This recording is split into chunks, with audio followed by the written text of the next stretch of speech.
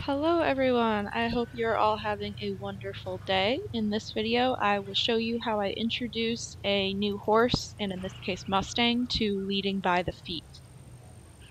Now I believe this is the last video I got a chance to film with Nora and Stargazer. I had them in work for quite a few weeks after this, but I just ran out of time for filming while I was in Florida, so this is the last video that I have kind of on their training with me. So you can see here with Nora, she's still a little bit nervous about that approach, so I'm just showing you guys how I work on it. In every single session I still work on that approach and release just to kind of build her confidence with it. Of course, as soon as I get up to her, she's pretty good about me putting the halter on. There's no real big issues there, but I still try to be a little bit, not cautious, but mindful of her and her confidence with me in her space, and I try to work on that every session before I get to advancing to the next thing. I try to keep each session a little bit enjoyable and engaging for the horse, so I might switch it up and not always work on the same thing for a long period.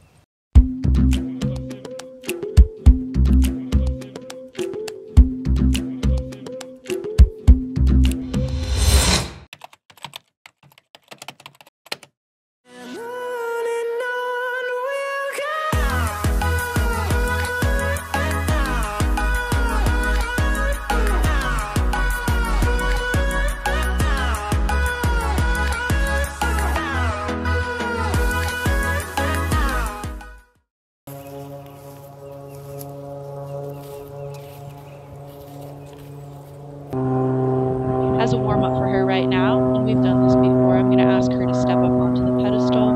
This is a really great way to prepare one to trailer load, to kind of teach them how to put their feet on a different surface, and if you have a step-up trailer, it teaches them that motion without having that enclosure around them, so you can build their confidence with just being steady on their two front feet as they stand there. So ideally, I want to kind of send them on, so you can see even with my lead rope there, I was kind of cueing her shoulder to step up. I'm just snapping a picture from her owner really quick, and I want to have my lead rope pretty light on her face, because again, everything I'm trying to do I want to get as the lightest cue possible and the lightest ask possible.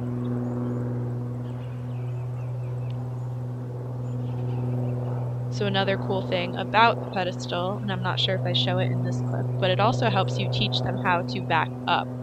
So instead of having them come off the front, I'll usually go up to them and I'll kind of bump on their halter and teach them how to give the pressure that way and step down off of the block. I also like to see their reaction when they get into a weird situation and aren't gonna necessarily panic, like when their one foot is up there, and I'm just seeing how she reacts to that, but staying pretty calm. So that time I did just have her step off the side, but I do recommend having them back off of it as well. It's great prep for trailer loading. I find leading by the feet to be an extremely useful tool, again, to teach your horse how to give pressure, but also to teach them how to not panic if they get into a situation that stresses them out. And if I can teach them this in a controlled environment and help them work through it and know what a healthy response is, then that's always better than having them, you know, figure it out on their own if they ever get cast or caught up in a fence somewhere by mistake. What I'm doing right now is just prepping her for the rope. We've done a lot of this already. I'm just doing a lot of rope desensitizing, tossing it over her back, and the same kind of swift rhythmic motion around her legs.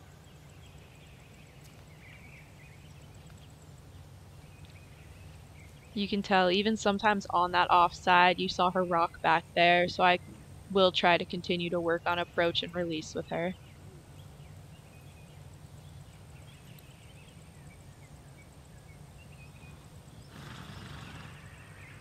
I try to get them comfortable with me touching their chest and their legs all over.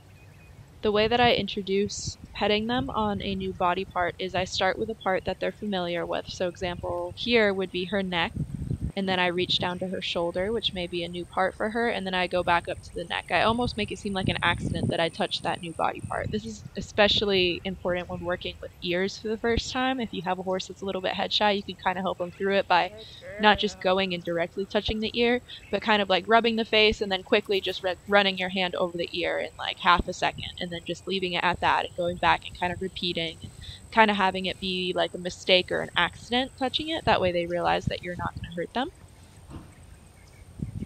Same thing here when I'm introducing a new body part. I kind of just accidentally touch that new part and then go back to the familiar part, and I'm like, oh, that's funny that we touched the new part and, you know, it was all okay. What you'll need for leading by the feet is a halter, doesn't really matter which, a lead rope attached to that, and I only really recommend that for Mustangs that maybe need a little bit more guidance if they're still early on in their gentling journey. For a domestic horse, really we should be able to teach them how to lead by the feet without the lead rope on the head. The whole point is to not necessarily pull on that lead rope to teach them how to move. It's going to be to pull on the rope that is around their leg to teach them. So she was a little nervous there with me introducing the new rope, so I have to make sure I'm able to kind of rub it over her body and her legs before I put it around her leg. And when she backed up there, I just stuck with her until she stopped moving, and then I released and then walked her back forward.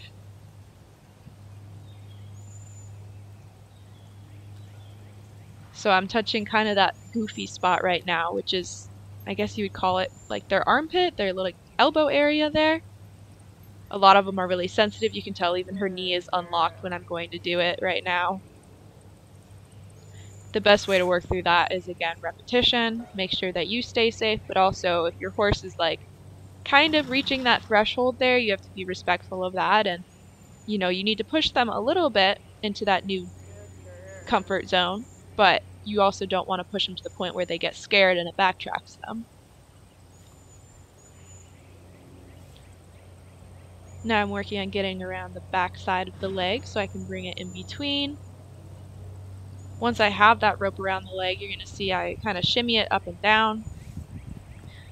An alternative, if you can't get that close to your horse at this point, but I do recommend being able to at least lead them before you try to lead by the feet, would be to make a loop on the ground and have them step into it. I do this a lot when I'm introducing them picking up the hind feet instead of getting really close down there with my hands and my head where they might be a little unpredictable because they're worried about something touching their hind leg.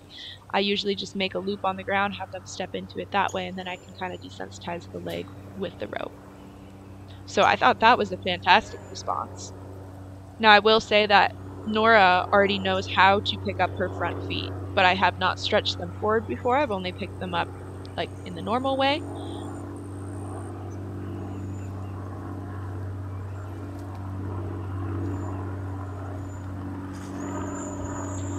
So you're going to keep your lead rope nice and loose, and then with the leg rope you're going to add a little bit of pressure and wait till they lift, and the goal is to lead them forward with it. As soon as they kind of softly, gently place that foot down in front of where it was before, you release all tension in that rope.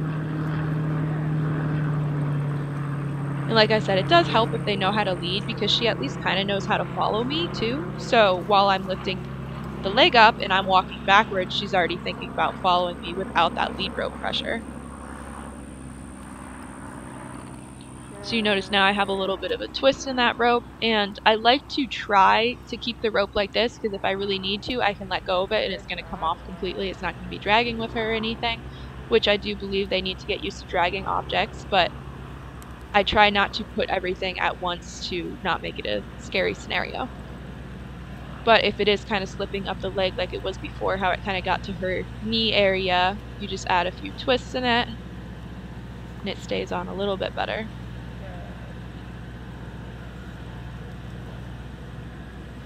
Not only is this good for teaching your horse to bring their leg forward for the barrier and not really fight, but you also can have a little bit more leverage with a horse that maybe does want to move their leg around somewhere.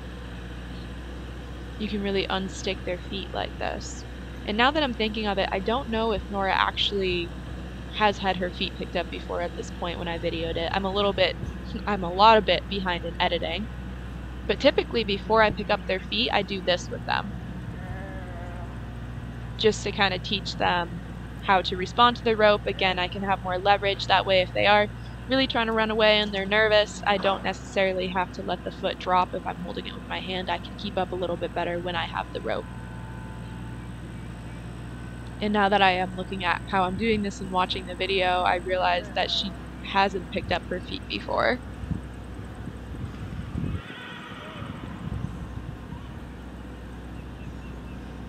So this is actually a really fantastic response from a horse that really hasn't had their legs messed with too much before. Normally they're kind of swinging them around at this point. So what I try to do is once I'm able to get closer and they understand how to lead by the foot coming forward, I'll ask them to pick it up kind of the backwards way, the way that we would normally hold a hoof up to pick it out. And I bounce the leg around a little bit with the rope just to see how they respond to, you know, some movement there. And then I'll try to go in, hold the hoof itself, and rub the rope around on the leg, because eventually I'll want to rub my hand around on the leg. And I can either take the rope off like that, or take it off all the way around the front of the leg.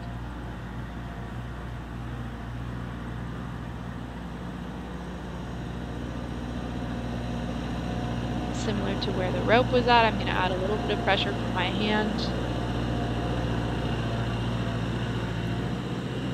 And I do want you to be careful with your lead rope here if you are working with a wild one. Again, leading by the feet is good for any horse that kind of needs to give to pressure in a new way, and if you want to teach them how to hobble one day or just be a little bit safer out there if they do get stuck.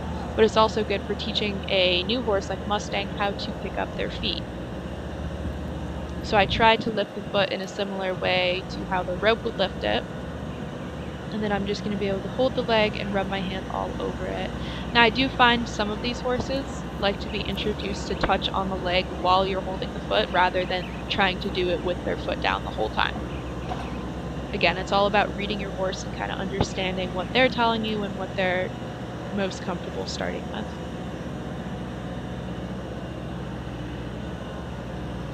I do believe in this video I only show leading by the front feet. I try to do the first session with the front feet, and then the second session I start with the front and then I do the hind as well.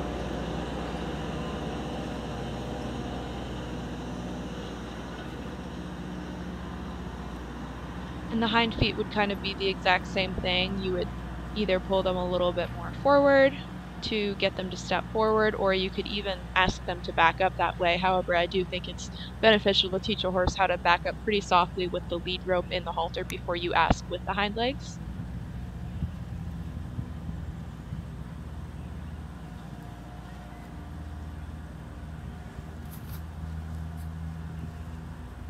Good. Anytime she gives to that pressure, I kind of let her step forward into it and she gets that instant release. The other thing you can do if you have a horse that's getting really stuck and even isn't lifting up their foot from the pressure of the rope, you're going to go not necessarily directly forward, but just like you would if you were teaching one how to lead. If you go directly forward with a horse, sometimes they can just lean back on that pressure and sit and not really give in. But if you go to the side, it kind of puts them a little bit off balance and makes them more likely to take a step. So this side she's a little bit more sensitive with. She's wanting to take the leg back more. But you have to believe me, this is a really good horse at this. Some of them react much bigger. She's actually not being a great example for me to show you what to do if your horse is reacting bigger. But I'm really, really pleased with how she's doing, and she's taking all of this awesome. Same thing, gonna stand by her side and ask her to pick it up from behind. Another new thing when we're doing this is now we're standing close to them while we mess with the legs. When we're leading them by the legs, we're definitely having a distance between us and that leg. But now they have to get used to holding their leg in a new position with us right next to it, and then eventually we start going in and touching the leg. Luckily by this point I'm already able to kind of touch her neck and her withers, so it's not too bad because I have to stand pretty close to her for that. However, if you're trying to do this with one that's pretty feral, you won't be able to get this close, and you'll probably have to use that method of making her move with the rope for them to step into it to catch their leg. And then when you take it off, you're probably going to have to take a stick of some sorts, or like a lunge whip or a dressage stick, and kind of put that in the end to loosen up the rope so they can step out of it too. Ideally though, you'll be able to already lead your horse by then. It just makes the process a lot quicker, and again, they already know how to get to pressure in one way at this point.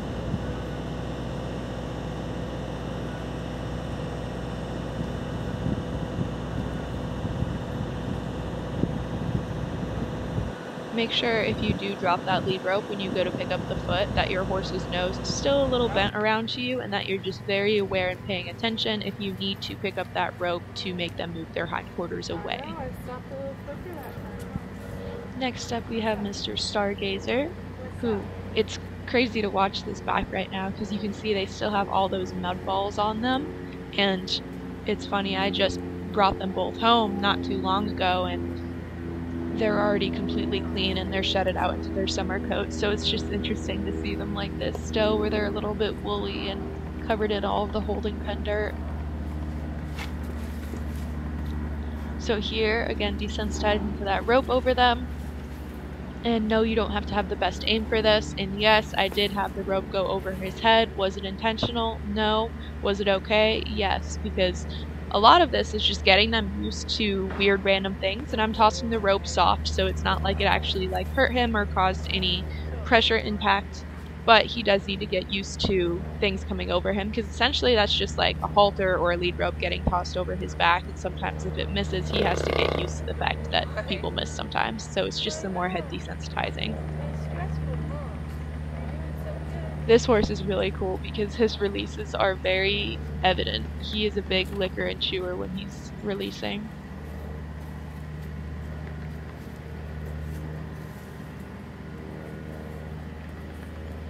I find the safest position when I'm starting to introduce a rope to touching their chest or the front legs is kind of standing at that 45-degree angle from them.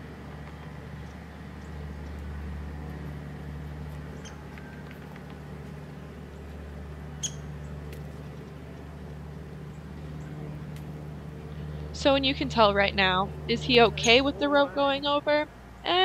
He's tolerating it, I would say. I would say he's not comfortable with it yet. You can tell every time he's tensing up, you can see it through his body, and he's lifting his head and neck, and the whole top line is tensing up. Sometimes he even twitches his skin and coat away from it. But we all have to start somewhere, so then maybe in the next session what I work on is the rope going over him and waiting for him to get relaxed before I give that release. Now, if I just focus on the fact that I need him to be relaxed and maybe release and lower his head every time the rope tosses over, if I try to focus on that right now in this very first session, then it's going to take so long and he's going to be fried by the time he gets to that point. Sometimes they just have to get okay and tolerate something before they get comfortable with it.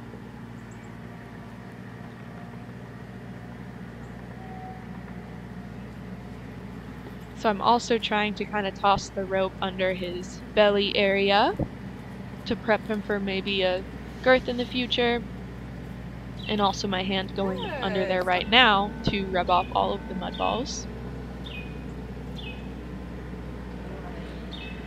Now we're introducing the rope for the leg. Him and Nora are kind of at a similar response area for this, where they're, again, tolerating it, a little bit uncomfortable, but figuring it out.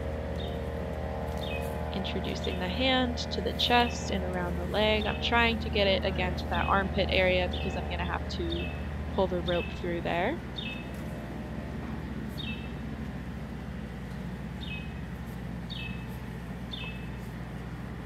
I would recommend the rope being the length of at least a lunge line or so. I think this one is probably 22 feet, so it's a little bit shorter. This also is a rope from Double Dan Horsemanship. I believe it's called their colt starting rope. So the tie on the end of it, there's no metal. Oh, that's another thing I should mention. Try to do this with a rope that doesn't have any metal on it. But the tie on the end of the Double Dan's ones, which are pretty cool, you can look them up if you want to see them. I don't know of anyone else that uses them. Is literally a rope. So it's like a loop of rope, and then this little like rope tie goes through the loop.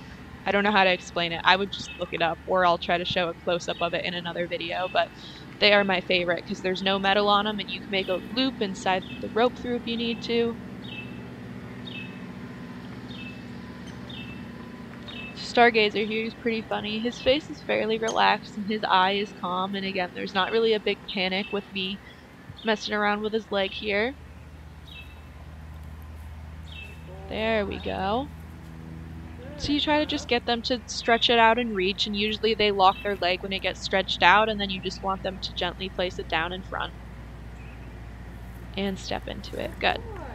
And the least amount of pressure on the lead rope possible would be perfect.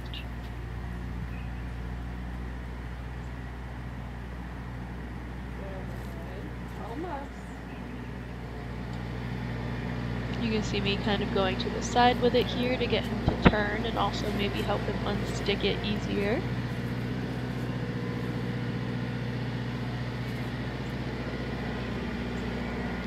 And now, how much of this should you do?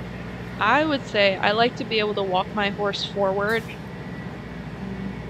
maybe at least 20 to 30 feet or so. And now I'm showing you less in here. I'm showing you a way shorter amount, but now you're going to see how I'm dealing with him, getting him to hold his leg up. Now, Stargazer had a little bit more of a resistant response to the leg coming up the way you would hold it to pick out a hoof. So we're going to do a lot of work just standing there in short periods, getting him to hold it and relax.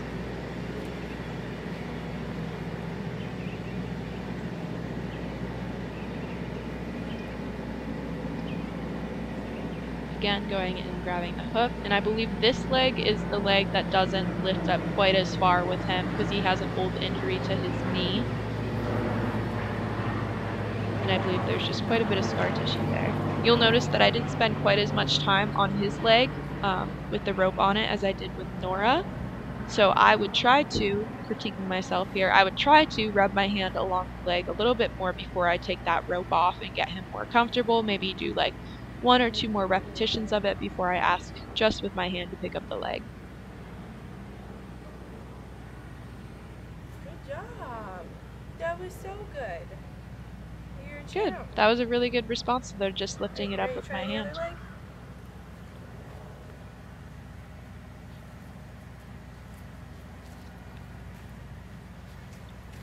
Now we're going to try this other side with him. And I forgot to mention, if you do have a horse that's really struggling with this and fighting and running and jumping away to the point where you can't even get them to hold it up, usually that only happens when you're asking them to bring it back as if you're holding up the hoof to pick it out. You can usually work with them pretty easily leading them by the foot, but now if you're trying to get them to bend the knee backwards, then you may need a little bit more leverage, and what I do for this is I toss the rope over the back, so basically either their withers or even sometimes their neck or their back is holding up their own leg. Now it's still me holding it up on the end of the rope, but you can have a little bit more leverage like this and stick with them better if they try to move away from the pressure every single time. I try to not do that unless I really need to, unless they keep getting away and I can't stick up with them. But it is still a useful tool to know, and I don't show it with either of these guys because neither of them needed it. But basically you have the rope around the leg, and then you toss it over the back or the withers or the neck, and you can either stand on the other side of the horse to have that leverage to hold it up, or you can toss the rope back under the horse's belly, but then again, remember you'd have to introduce girth pressure to them to be fair to add all these things at once. And you can hold it up again from the same side.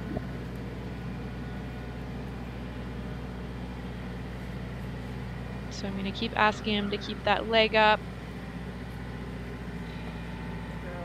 Good.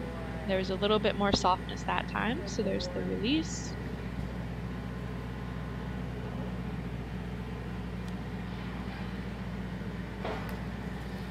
Try to stick with them as they're moving.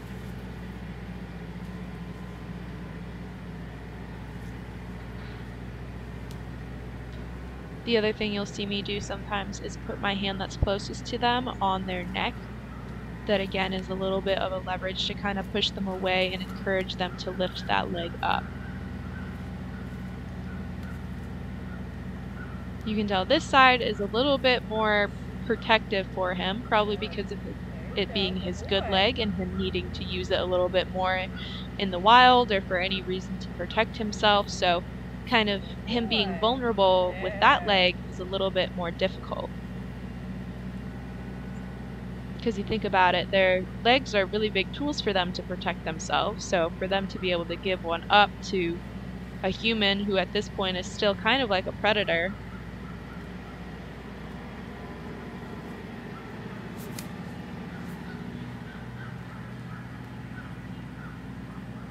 So again, a little bit of an issue with him kind of getting stuck there, wanting to kind of turn around and check me out with his nose a little fast. I don't know if he's wanting to go in for like a nip or anything, but again, trying to just stay easy with that. Good, and he lifted it up pretty nice that time. He's getting a little bit worried, so I'm going to just do a few more. Good. If you have a horse really struggling with it, just try to only hold it for a couple seconds. That way you can release before they start wanting to fight with it. There we go. Very nice. One other thing that's kind of random that I'll mention, but you noticed when he went to go bite for like a fly on his shoulder or something, when they do that, I don't try to continue asking them to do something. I stay pretty quiet and let them do whatever they need to do to get a little bit more comfortable. Again, because I want to have it be more of a partnership and not, you know, get upset at them for moving their head away for a second. There we go. Sometimes you have to break it down and have it be a quicker pull up and release. And I can have a little bit more control over the hoof and hold it better too if I have my hand on it rather than just the rope. Now we're going to take the rope off of it, and I do like taking it off that way, although I could just, you know, pull it around one side of the leg and have it come off. Mister? But I feel like That was it's so good. almost an achievement point if I can have them hold their leg up long enough for me to get that loop off of it. And there you have it. That's how I introduced them how to pick up their feet for the first time and how to lead by their feet. Thank you guys so much for watching. If you want to see more content like this in addition to other horse content, please hit that subscribe button and turn on post notifications. I hope you guys all have a wonderful rest of your day.